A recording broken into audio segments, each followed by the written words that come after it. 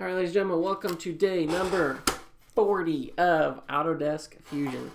Today we're going to be working on the fillet and chamfer commands as well as looking at some other things to allow us to build parts quickly. So the first thing I'm going to do is open up a new design, and I'm going to insert that canvas that I want to use. So we're looking at the part here found in activity 125.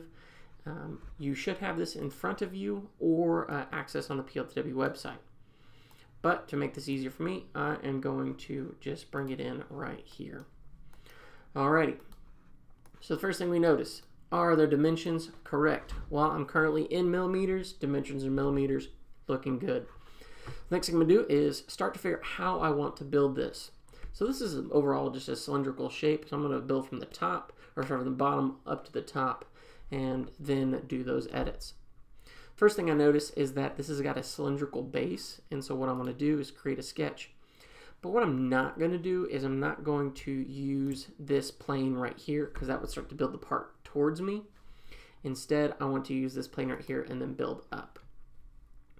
I notice that the base of my circle is 40 millimeters. Hit finish sketch, and then we're going to build upwards, extrude that up to 30 millimeters.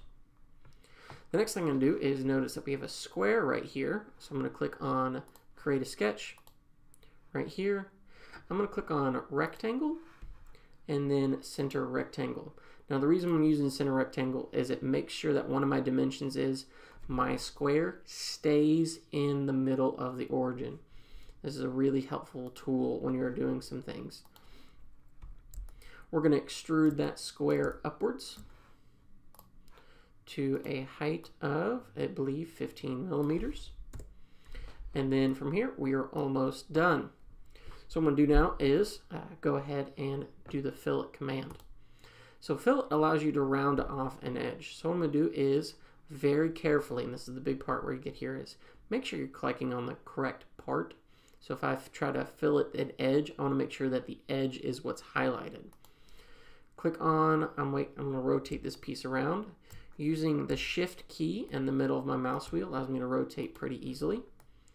I'm going to rotate this, clicking on only those four corners. Alrighty.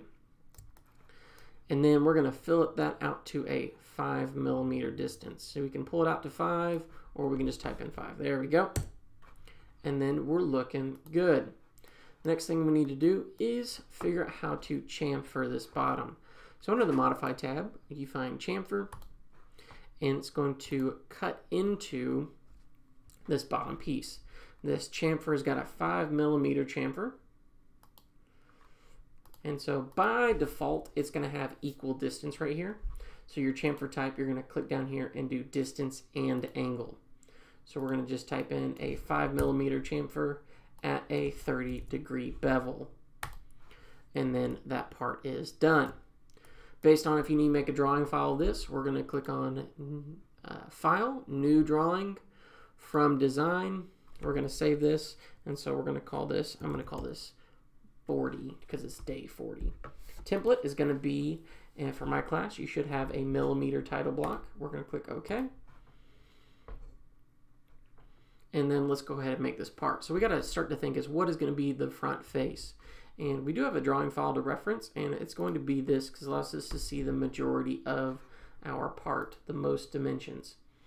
And so I'm going to bring that scale up, click OK. And then now let's do a projected view. So projected view of my top, but we find out that if I go up, it actually doesn't do the top, so I'm going to do below. And then I'm going to right click and then OK. I'm going to move this view on up. And then I'm also going to insert an isometric. So click on base view. We're going to make that a scale of 2:1 with northeast isometric. Allows us to see that part easily. And then click OK. Now what I also need to do is throw in the shaded view. Click close, and then we are done. Alright guys, as far as dimensions, everything else is good. I'm going to call it done in this video, and if you have any questions, let me know.